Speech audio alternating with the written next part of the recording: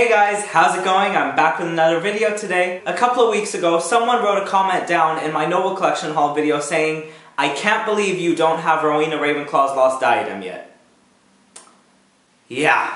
As an avid Harry Potter collector, I thought that I was doing a disservice to you guys, my lovely viewers, so without further ado, I decided to do a haul on all my Harry Potter Horcruxes that may or may not include Rowena Ravenclaw's Lost Diadem. Let's begin! Because we're beautiful.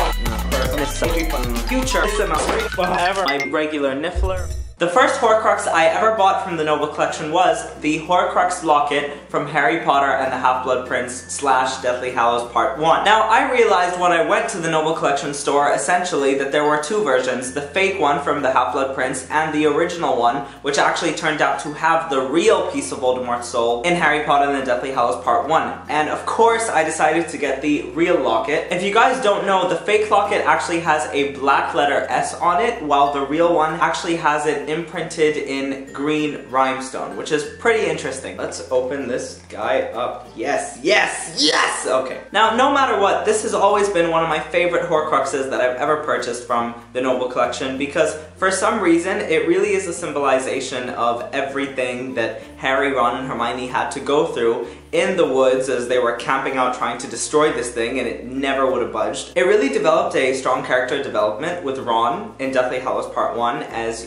you get to see him evolve into a real man for once. Yeah, I don't know if you guys know this, but I don't really care for Ron Weasley at all. I love all his siblings, just not him. You can actually see the green S that I actually think now is supposed to resemble a snake, which I just can't believe I haven't gotten. And on the back it's got all of this writing, which you can't really read. Something I quite like about it is that you can actually open it up and place something in it, although I don't know why you would want to do that, but... And of course the inside is green as it did belong to Salazar Slytherin. One thing I realized when collecting all of these Horcruxes from the Noble Collection is that each one of them resembles a certain house in the Harry Potter series. I don't really know why, but for whatever reason, it's really cool. The next Horcrux that I purchased from the Noble Collection was the Horcrux ring from Harry Potter and the Half-Blood Prince. In the movie, you never really got to see this being destroyed by Dumbledore, but you got to see Dumbledore's hand deteriorate as he was trying to destroy it, which is pretty much enough for me as we didn't really know what Horcruxes were at the time. I find the packaging of this product really interesting as it does have the Deathly Hallows symbol printed all around it. It resembles a triangle, and the ring is a circle. They've interestingly chosen to display it in this mirrored kind of packaging. I don't know whether that's to make it look cooler or if that's supposed to symbolize something. Of course, the ring itself has got the symbol of the Deathly Hallows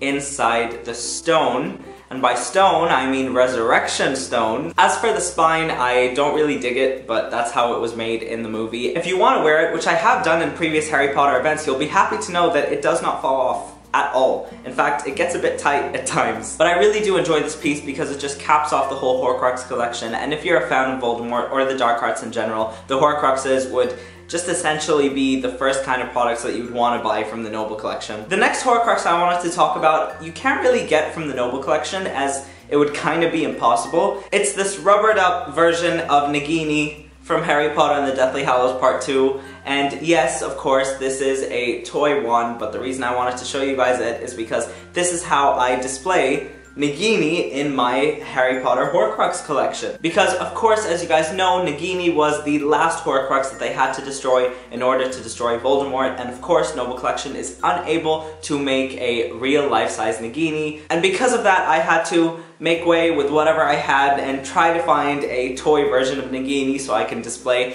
and it actually worked because it looks really cool in my Dark Arts display. The second to last Noble Collection Horcrux product I ever bought was Tom Riddle's diary from Harry Potter and the Chamber of Secrets. Now you guys, I had the choice between buying this Tom Riddle's diary or the Tom Riddle's diary with the Basilisk Fang in it, but to be honest, I preferred this because you can actually write inside of it, which I most likely will never do, but this is an actual book that you can put stuff into, whereas the diary with the Basilisk Fang in it is just a display. You can't even really play with it. I also felt that this was really nifty as you can display it in many different shapes and forms. I actually display it face down with some Harry Potter Funko Pops on top of it. And if I'm being honest, there's not much to say apart from this really cool gold-plated Tom Marvolo riddle on the cover. This is one of the items that make me regret having Lord Voldemort place pieces of his soul in the most random places you can think of, because it doesn't really fit with the way the other Horcruxes look, but it definitely is worth it if you are a Horcrux collector or you just really like Lord Voldemort. And finally, the moment you've all been waiting for. Last night I went out and bought myself the Horcrux diadem from Harry Potter and the Deathly Hallows Part 2. I've always been kind of hesitant to buy this product as it essentially is a tiara and would look kind of weird in my bedroom, but then I realized that my bedroom already looks really weird and I just decided to go all out and buy every single piece of Voldemort's soul. If you guys don't already know this, I am really fond of the Ravenclaw house. My sister is a Ravenclaw, and I really like the characters of Luna Lovegood. Upon buying this, no but for real, it's literally like one of the most gorgeous things I've ever seen in my life. But it's got this really nice silver-plated Ravenclaw logo on it. Enclosed, you can actually see it's got a real Ravenclaw imprinted on the front, and just in general. This is one of the replicas that's even displayed the exact way it was displayed in the movies as Harry found it in the Room of Requirement.